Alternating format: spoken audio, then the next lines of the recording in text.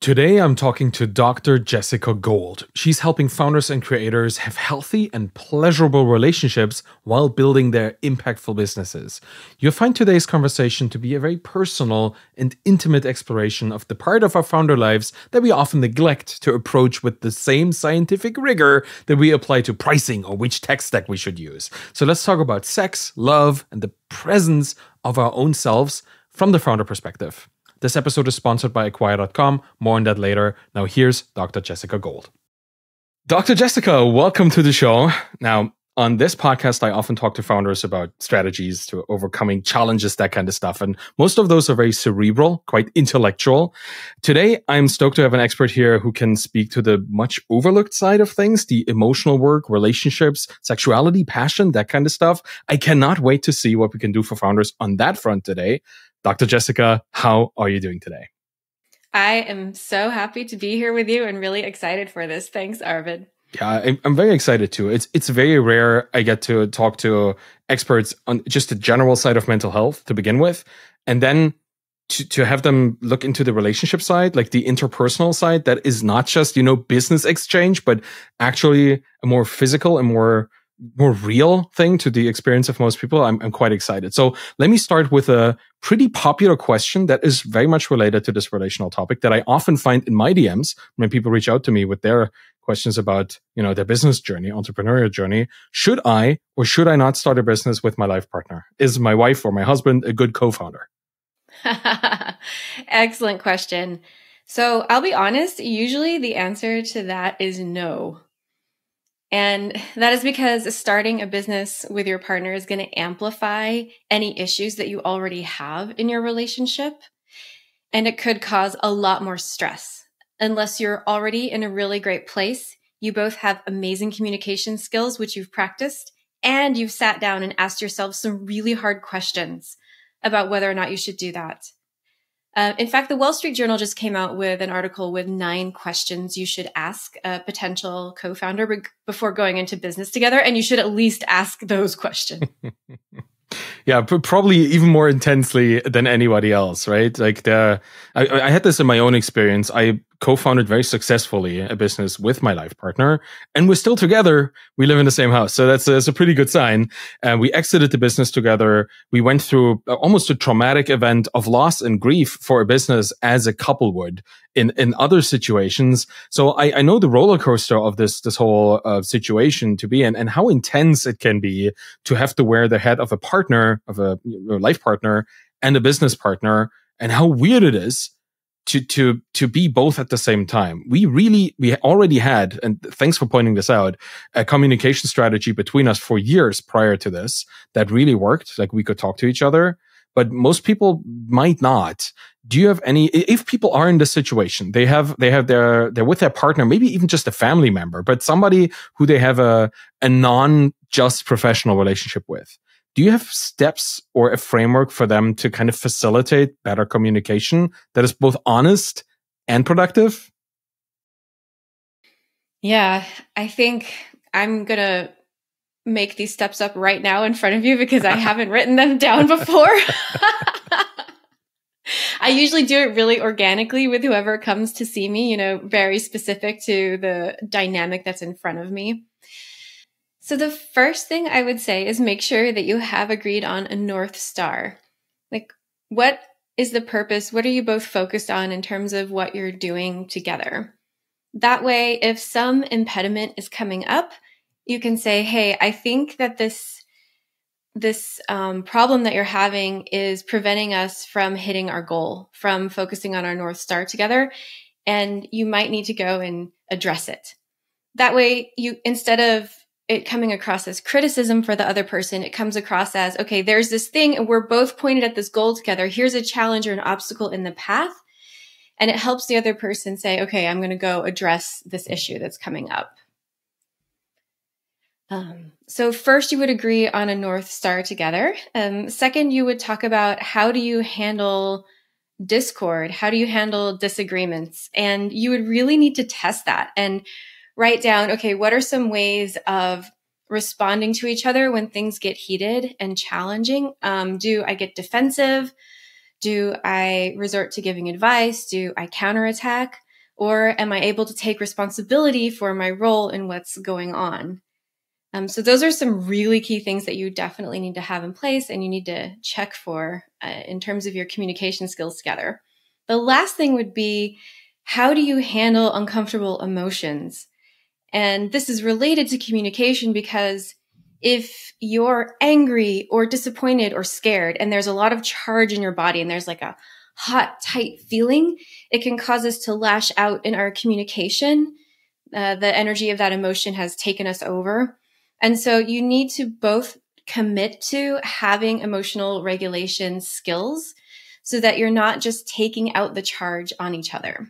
Yeah, this is something that it sounds like communication 101, but obviously it's much more nuanced than that, right? Because you're in a high pressure situation together, and the old rules that you may have had for your relationship before may not work anymore. And what this reminds me of in a lot of consulting calls that I had with founders, and of course I'm not a psychologist, I cannot, and I'm not a therapist either, help people with these issues, but I hear them. Right? I hear them complain about things like emotional regulation and them struggling with it, both even if they don't have a business with a life partner, if they have a business with somebody else, this emotional tension spills over into their personal life in very significant ways. And I think that might be that is your field, right? Understanding the connection between these things. And I would like to ask you what you have found in your work with entrepreneurs, with founders. What problems exist in, the emotional underregulation inside the business and then the overreaction into the personal life, or maybe lack of emotional regulation in the personal realm? So actually what I find is that a lot of powerful founders tend to be able to do some kind of emotional regulation when it comes to business, interestingly. But when it comes to their intimate relationship with their wife or their partner back home, that's when it goes sideways. And, a lot of times then you can end up feeling like an imposter. I've had, very powerful men say this to me. They say, I'm really sought after in business. I'm very successful. I'm great at what I do. Everyone wants to talk to me. But then when I get home, my partner, it's like an ice cave. There's no connection there. And I just want to feel connected. I want to love deeply and connect deeply. That's honestly, I've had that in the past, personally myself, that there's this overwhelming respect and authority that you command in your professional life. And then kind of a very different presence in your personal life. Why is that? Like, why is there such a strong difference there? Well, it's a great question, a question so pertinent to our times. One of the answers that I think about is that it's laudable, it's commendable, it's acceptable to study business and to be good at business and to make mistakes in business even. Like, it's normal that something won't go right or a business will fail and you'll start over, or that your marketing won't work and you have to go back to the drawing board and think, okay, what could I do differently here? But all of those same reflexes and things that we get rewarded for in business, we get shamed for when it comes to personal relating. So it's really still considered uncouth, like it's just not done. You shouldn't have to study anything about relating romantically. It should just be natural. You should just be able to figure it out all by yourself. And asking for help is like, oh, something's really wrong. That's very shameful. And we haven't come out of that yet.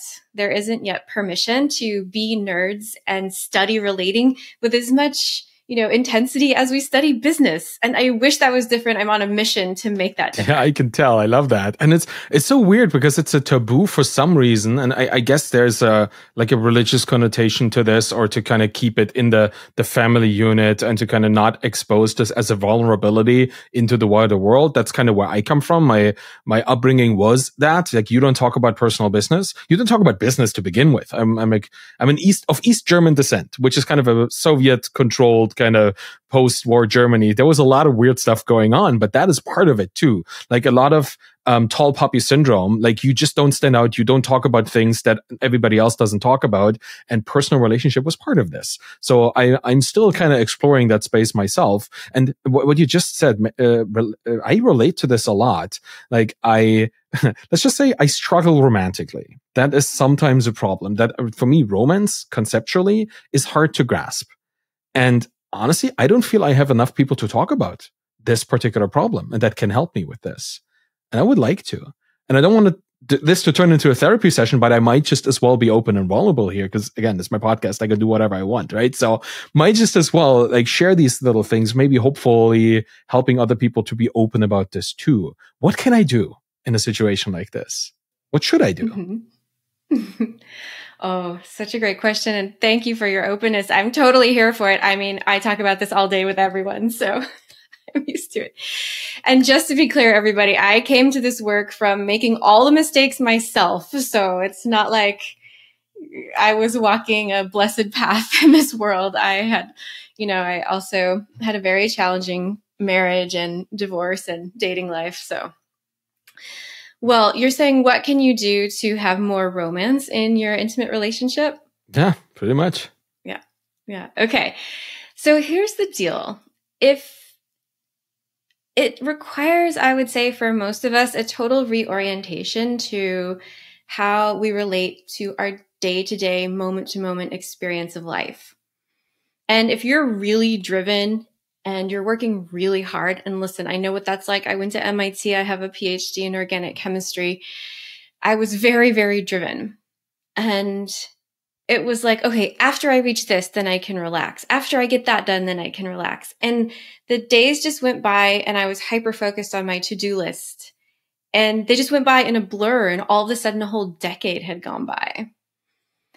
And we kind of think of taking care of our body or our emotions or our sexual life as like secondary or maybe a little bit weak or not even, just not something you should pay attention to. But I want you to reorient and consider that those things massively support your ability to be productive and be successful in a way that doesn't kill your soul. That would be good. Yeah. And because so many businessmen tell me, yes, I created a $40 million business, but it just ate my soul and I was completely unhappy. At that level, I had access to everyone and everything, and I was still totally lonely. So we need to blend in, weave in the tending to our erotic life, our romantic life while we're founding. And here's how you do it. It's not about grand gestures. It doesn't take a lot of time. What it is a change in your moment to moment attitude toward life, right? So when you get up from your chair after a meeting, you like stretch your toes out, feel your feet on the earth, undulate your spine, take a deep inhale, and just like receive pleasure from all five senses. This as a man is so important. It's going to light you up, fill you up, make you radiate, and make your female partner go, oh, what is he doing? Like when you're letting yourself fill your own cup through your five senses. It's so simple. So like put things in your room that are beautiful to your eyes. Make it smell lovely around you. Or, I like to use little perfumes or, burn little bits of things that smell nice. So make it smell lovely. Make it feel good. Like have some delicious fabrics around that feel great on your skin. These sorts of things to fill your pleasure cup on your own. So you're already getting lit up when I talk about it, And when you eat, like savor the taste of what you're eating until it just goes away and you don't know when the taste ended and the infinite began in your mouth. So it's like that attitude that you carry through your day. And part of that too is like these little micro moments. So when you pass your partner in the hallway, like you're on the way to get a snack and she's on the way to the bathroom, do you like whisper a sweet nothing in her ear and then just smile and carry on, right? Or do you twirl her hair just the way that she likes it and then go about your business? Just before this call, I went up to my partner in the kitchen and I said, I need a hug. And so he just like crushed me in his arms for, 10, 20 seconds, a good long time. And we breathed until I could feel the charge drain out of my body. So it's those little things that fill your cup throughout the day. And this is also scientifically shown that this helps the female nervous system relax, open, and it allows our desire to grow a little bit. How's that land for you so far? Yeah, it's you expressed this in a really, really wonderful way, like a really visually descriptive, and that's how I resonate as well. Like that's how I take things in. What I hear is just be present in a way that involves not just intellectual presence, not just like being, cognitively there, but being sensually there or sensitively there, and like in all the senses. And I like this. I it's funny because like I had a couple experiences over the last couple of days that really resonate with this.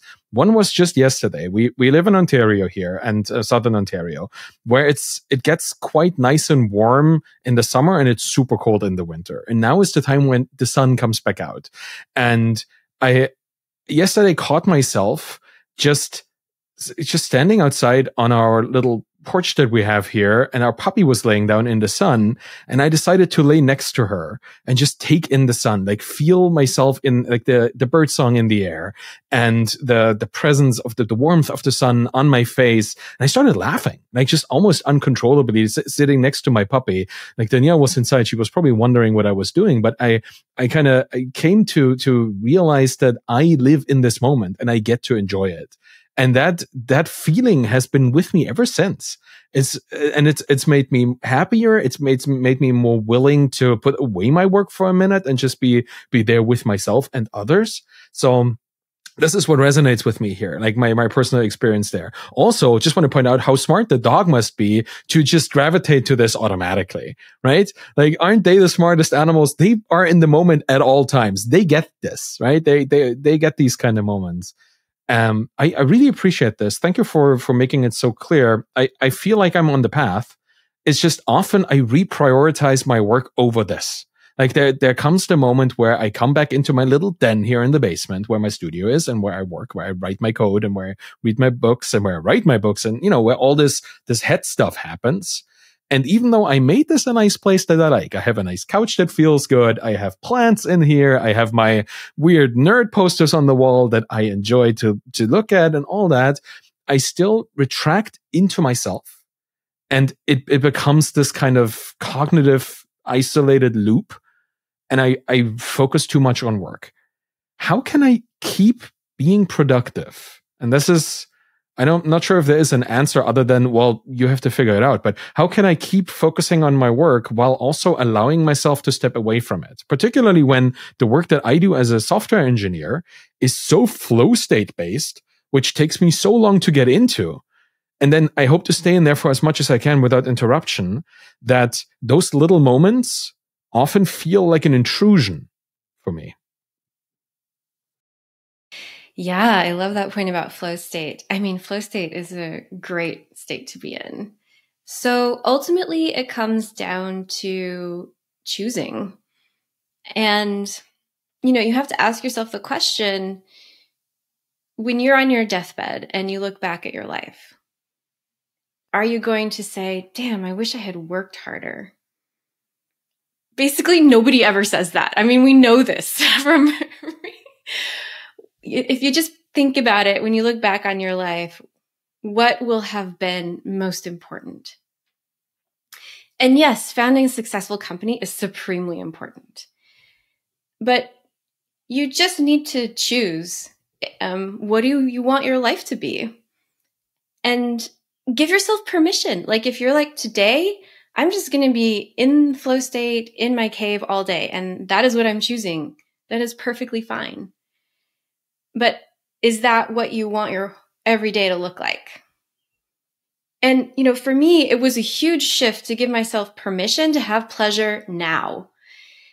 It was scary because I'd been taught that pleasure was frivolous, that pleasure will lead you to the devil even, that pleasure was a waste of time.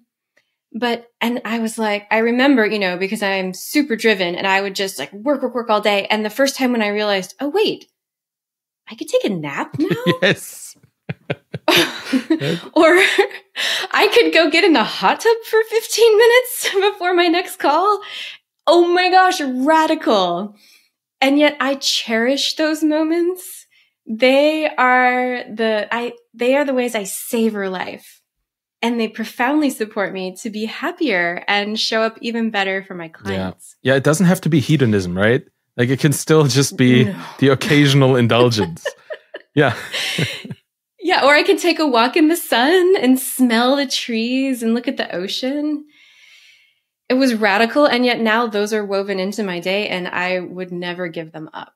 Do you actively make time for these? Like, do you schedule? And I know this sounds hilarious, probably, but do you set times for these moments to happen, or do you organically allow space for them? Like, how would you do this for somebody who is so bound to a schedule or so bound to like going through the list and doing as much as they can in a day to give this enough priority to find time for these little moments?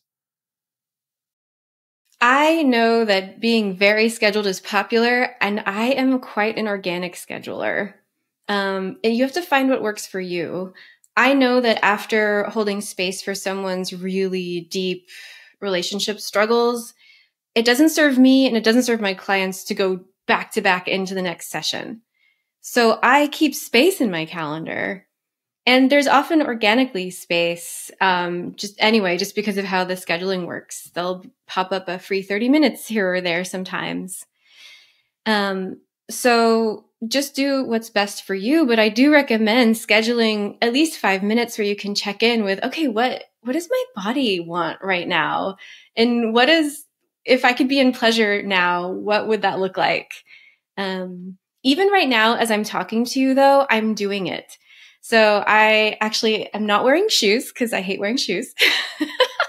And we have wood floors, and real wood feels like, on my feet. So I'm like rubbing my foot against the wood floor, and it just feels so good.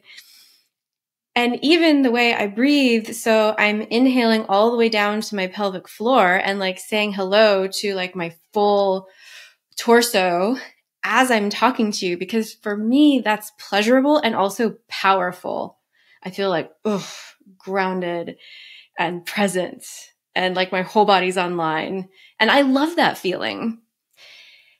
And what I've noticed, even in my most recalcitrant or skeptical clients, that once they get a taste of how good this feels, they naturally orient toward it, and they don't have to think about it or schedule it in. They're just like, oh, no, I'm going to do that. And it just becomes automatic. I love this focus on like the bodily sensation. Like I'm just going to take a little step back in time. I think 10 years ago or 15 years ago, when I was, not a kid anymore, but pretty young, I think in my 20s somewhere, I would have never ever thought about like breathing exercises or meditation or relaxation as a means to be productive. I would have called this, like esoteric stuff, and I would have dismissed it completely. I'm glad I met Danielle, because she introduced me through the lens of a scientific perspective to this kind of stuff. And all of a sudden I noticed, deep breath, like pelvic floor breathing, that actually relaxes much more than what you think a breath can do. Like it relaxes you on a level that you may not ever have relaxed before because you never actively did this. Like I've been trying to figure out like meditation or yoga, these kind of things that I would have completely dismissed in the past now feel like almost a cheat code to finding your own bodily awareness. So it's funny because I'm sitting here without shoes, like noticing what I have carpet down here. And I've been noticing, as you said it, that I've been like slowly stroking my foot over the carpet for the exact same reason. It's a grounding thing. It's a physical sensation I enjoy, right? And it gives me it gives me strength to have a wonderful conversation about a topic that I might not feel innately comfortable discussing, right? So there's all of that, and I can actively do this. That's what I'm feeling right now, which is really, really cool. So thank you for mirroring this in a way that makes it accessible. You're so welcome. My pleasure. And that's what it is, right? It is quite literally pleasure. It's something very physical, very connected to a part that we, like you said, very often dismiss because it's not, in fashion to talk about non-intellectual things with the same fervor as we would do about like academic achievements or business entrepreneurial achievements. I would like to ask you about the flip side of what we just talked about, because we talked about the kind of tension and stress in a business and that impacting your personal life. How does the opposite of this look? How does a stressful and maybe unorganized and conflict-ridden personal, a sex life or an erotic life, just a relational life, how does that impact our capacity to be entrepreneurial, to be good founders, good makers, product makers like that? So how does not having a supportive relationship or having an intimacy desert at home, and how does that negatively? Yeah, kind of. Yeah. How does that impact our capacity to build something of meaning and of impact for others? Yeah, I think it has a profound impact based on everyone I've spoken to. When at home you don't feel desired, you don't feel respected, you don't feel deeply connected, there's this low-level stress or anxiety of, am I good enough? Is this going to work? You're totally stressed out at home. It's not a place where you can recharge and like relax and just feel loved up and grounded and all those yummy things. When you don't have that, then you go to work and you're already on a short fuse. So, if you've just had a fight with your wife or you're feeling super frustrated and your energy's all pent up because you haven't had sex in 6 months, then that's going to come out. And how many bad decisions are you going to be making about how you're using your money that could end up costing you millions of dollars? Yeah, it obviously, like, it's an energy transference kind of situation, right? Where you cannot look at one side without looking at the other. You cannot have the professional and the personal without them being like massively connected on the energy level. That's what I'm hearing. Yeah, exactly. And, how are you going to treat your coworkers if you're just a tight ball of stress inside, or you're, secretly on the verge of tears or feeling rejected or lonely? It might also make you make decisions around, stepping outside of your relationship, like sneaking around and having relationships that have really unforeseen consequences, at the office or in your business. So it can have a lot of detrimental effects. Yeah, absolutely. Well, here's the thing. I know that you actively help men out of this right now, right? You have this coaching group program for men in tech and finance. Can you talk more about this? Like how you actually help people out of this? Yeah, that's a great question. Everyone, in this world, we're all like, I want to know the how. How does this work? And the thing is that, so right now, what I love to do is I'm actually refocusing on my one-on-ones. So I, help men just one-on-one or in couples. I love working with couples too over Zoom, so I can work with you from anywhere in the world.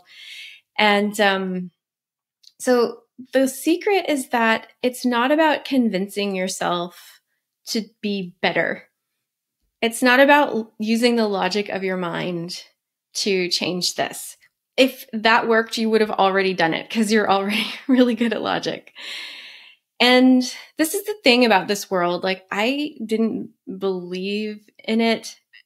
I was really suspicious of this world, but actually there's plenty of science, there's plenty of studies these days to show the importance of like nonverbal, nonlinear, like the right hemisphere and somatic processes that are essential and key in our healing.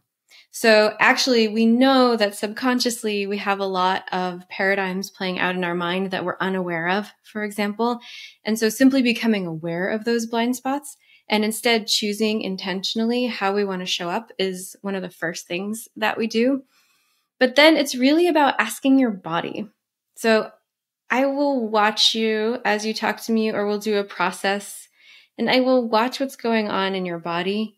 And then we will turn toward what's happening with curiosity and acceptance. It's not about, oh, I shouldn't feel angry, or I shouldn't feel sad, or I should only be happy. There's no shoulds and there's no perfect, there's no ideal. Where I work through the process of radical acceptance of the truth of your moment-to-moment experience of life. And we get curious about that. And it might sound way out of left field, but the men that I work with are totally down and they do it. And we talk to what's going on in your body. And there's lots of different ways to do this. Sometimes you hear it called psychodrama. Sometimes you hear it called parts work. There's process work. There's all kinds of different names for this at this point. Lots of modalities, but it's about listening to what's going on in your body with the assumption that your body is wise and it's acting the way it's acting because it's trying to tell you something. There's a message there that you haven't been able to hear because you've been too busy shoving it away and trying to own up to some imagined ideal of how you're supposed to be. Yeah. I guess that is particularly easy in a world of social media where there are a lot of ideals being peddled, right? A lot of, just very, very reductive ways of how a man in particular, but anybody really should be, and what makes them great, what makes them powerful, what makes them strong. And that often very likely overloads people's self-perception that they should be having with somebody else's perception that they make money off. That's a problem, right? Like there's a lot of very, very toxic advice around this in the community. It's so toxic. It's so bad out there. I mean, it's just gone wild and gone to some very challenging extremes on the internet. Yeah, with the pop psychology advice. Yeah, that's really what it is. Yeah, I mean, and you're making a strong case for actually talking to a credentialed expert in the field, right? To somebody who knows not just what they think they should know, but who actually went through the process of being certified to be able to help people. In a way, like therapy is still a taboo for many people. I've recently started doing this myself because I'm like, it's about time, like to have a weekly or bi-weekly therapy check-in. And it's been one of the most liberating things for me to have somebody to talk to, because I don't have many friends. Like I moved from Germany to Canada. I left a lot of people behind just geographically, and it's not the same, right? To communicate with people in a asynchronous way than sitting with somebody having a beverage of some sort and just, communicating about deeply relatable but still very personal topics. Therapy facilitates that. And I've been very skeptical in the beginning. And then I saw people around me use it. Like, and that's the how again. You're talking to a maker, you're talking to an engineer, right? Like it always becomes a tool. But hey, if that's what I need, then it is a tool. And it's a tool to greater self-awareness and to allowing new things in. I've actively worked on finding more time for things that are not work, for building a calm business instead of a crazy, chaotic business. That is all intentional to be able to be there for Danielle and for the family and for the people around me that I care about. And therapy and working with experts like yourself unlocks this for me. So thank you a lot, just even for making it clear what the direction is to go, because most people struggle even making the choice that they want to go into that direction. The taboo, the kind of the self-flagellation around this is still super strong. Do you notice that as well? Like, do you see this hesitation in people who come to you? I do see it sometimes, but usually things have gotten to a point where it's so severe that like they're just at a breaking point. And I wish that people would come a lot sooner. I think having a coach or a therapist, like you're building a business, it's normal to get a business coach. Yeah. Yeah. Right? I mean, the sooner you can have one, the better. It's such a laudable thing. I have so much respect for any man who's in therapy. I'm like, oh my gosh, there's a man I can trust. I can have a real conversation with him. We can really go deep. I really respect that a lot. So, I mean, I live in California, so I think the stigma is a lot less. And yet still in the entrepreneurial world, it persists. But I think it's one of the most commendable things you can do as a founder. It will help you almost more than anything else because you cannot see your own blind spots. What I like to say is in terms of, it's like we're all testing our relational code in production. Yeah, that's what it is. As a software, yeah, for sure. as a software engineer, if you test your code in production, you get fired. When you test your relational code, the first time you test it is in your marriage. then you get divorced. So like, that super resonates with me because I actually did this like last week, just before this comes out. I tried something and I tested it in production and it broke. You know what I did? I just rolled it back and it was no problem. But that doesn't work with relationships, right? Like people, you can't roll back people. That does not work. No. Yeah, right. So when you think of it that way, it's just normal. Oh, of course I would like go and test my relational code with a coach or a therapist before like betting my entire rest of my life on it. Yeah, that's wonderful. That makes a lot of sense. I think this is maybe the perfect analogy for people to understand like how dangerous it is to just like kind of wing it in that regard. And you said that people come to you at a point where it's almost like a breaking point. Do you have any early warning signs that people may not be aware of where they should be starting to look into this before it is too late?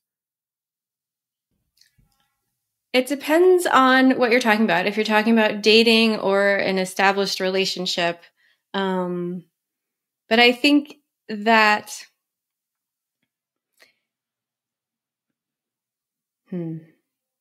So one of the things to look out for in dating is don't get together with someone who's a project. Like, don't get together. That maybe sounds worse than I meant it. Don't get together thinking the other person will change into what you want them to be. That is one of the most common mistakes that I see. And also don't rush in mistaking chemistry for compatibility. Take your time and see how she reacts when things don't go her way, when you have a fight, when she's stressed out. Assess for emotional intelligence. This is going to be key to your happiness together over the long term. In a marriage, if there's a lot of you always, you never, you definitely want to come in at the first sign of that happening. Or if she seems really disconnected from you and is always in hyper-productive mode and stressed all the time, and you don't ever see a way for you two to connect, there's definitely some underlying issues that it's better to address now as opposed to later when there's a huge pile of hurts that have built up. So what I hear is lack of connection, lack of honesty, lack of clarity. And if any of these are present, or if you feel like you have to change somebody, like you have to constantly work on them instead of having them work on themselves, that's a pretty strong signal. Wow. I have one more. Also, if when you share what's true for you, and not in an attacking way, but in like I'm really feeling sad right now about this dynamic.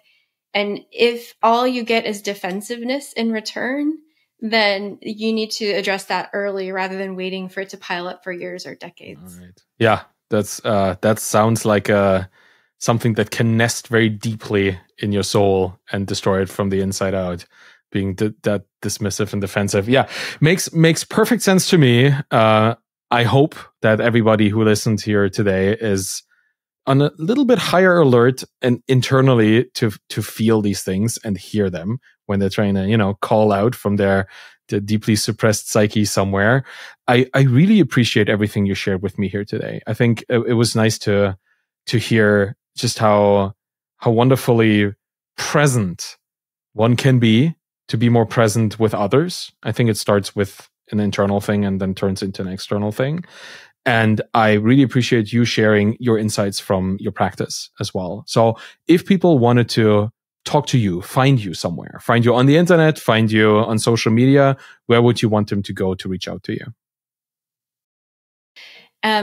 So you can go to jessicagold.com. It's spelled GOLD, jessicagold.com, and you can find out how to contact me there.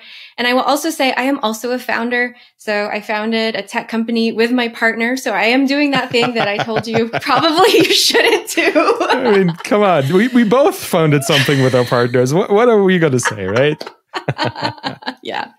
But we did talk about it very seriously beforehand. So I understand the founder journey, in addition to being a scientist myself. So you can find me at jessicagold.com. I would recommend you friend me on Facebook. I'm Jessica Gold and Bliss Science.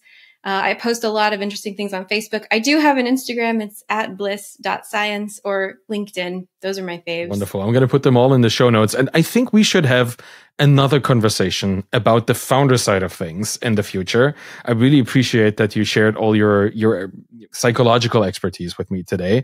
But I really want to see where that project of yours goes. It's an AI project, right? Yes. Yeah, I'm looking forward to having you back on the podcast to talk about that in particular, because that would be wonderful if you're up for it, obviously. But I would like to. Oh, absolutely. And can I say one teaser about that? Yeah, throw it in. I asked my partner to clone me, and that's how it all started. So that's a great way of teasing it. I'm looking forward to having that chat and bringing it on the show. Thank you so much, Dr. Jessica. It was absolutely spectacular to have you on today. My pleasure. Anytime. Best of luck to you. And that's it for today. I will now briefly thank my sponsor, Acquire.com. Imagine this. You're a founder who's built a really solid SaaS product. You acquired all those customers and everything is generating really consistent monthly recurring revenue. That's the dream of every SaaS founder, right? Problem is, you're not growing for whatever reason. Maybe it's lack of skill or lack of focus or lack of interest. You don't know. You just feel stuck in your business with your business. What should you do? Well, the story that I would like to hear is that you buckled down, you reignited the fire, and you started working on the business, not just in the business. And all those things you did, like audience building and marketing and sales and outreach, they really helped you to go down this road, 6 months down the road, making all that money. You tripled your revenue and you have this hyper successful business. That is the dream. The reality, unfortunately, is not as simple as this. And the situation that you might find yourself in is looking different for every single founder who's facing this crossroad. This problem is common, but it looks different every time. But what doesn't look different every time is the story that here it just ends up being one of inaction and stagnation, because the business becomes less and less valuable over time and then eventually completely worthless if you don't do anything. So if you find yourself here, already at this point, or you think your story is likely headed down a similar road, I would consider a third option, and that is selling your business on Acquire.com. Because you capitalizing on the value of your time today is a pretty smart move. It's certainly better than not doing anything. And Acquire.com is free to list. They've helped hundreds of founders already. Just go check it out at try.acquire.com/Arvid, it's me, and see for yourself if this is the right option for you, your business at this time. You might just want to wait a bit and see if it works out half a year from now or a year from now. Just check it out. It's always good to be in the know. Thank you for listening to The Bootstrap Founder today. I really appreciate that. You can find me on Twitter at ArvidKahl, ARVIDKAHL, and you find my books and my Twitter course there too. If you want to support me and this show, please subscribe to my YouTube channel, get the podcast in your podcast player of choice, whatever that might be. Do let me know. It would be interesting to see. And leave a rating and a review by going to ratethispodcast.com/founder. It really makes a big difference if you show up there, because then this podcast shows up in other people's feeds. And that's, I think, where we all would like it to be, just helping other people learn and see and understand new things. Any of this will help the show. I really appreciate it. Thank you so much for listening. Have a wonderful day, and bye-bye.